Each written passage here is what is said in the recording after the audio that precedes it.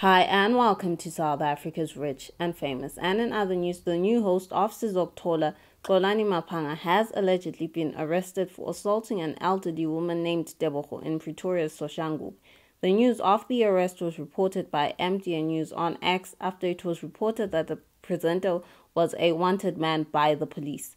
Zimoja had previously reported that the presenter had gone to an alleged drug dealer's house after a tip-off they received from the police.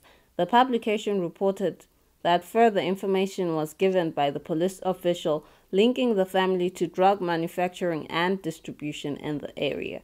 It was further said that the family opened a police case after the drug bust, reporting the presenter and his security as having assaulted the elderly woman. This is not the first time that the show's host has been embroiled in a legal battle, as former show host Xolani was also arrested following the death of an alleged drug dealer.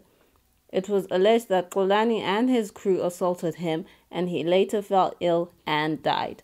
For more stories like these, kindly do keep subscribing to our YouTube channel at South Africa's Rich and Famous.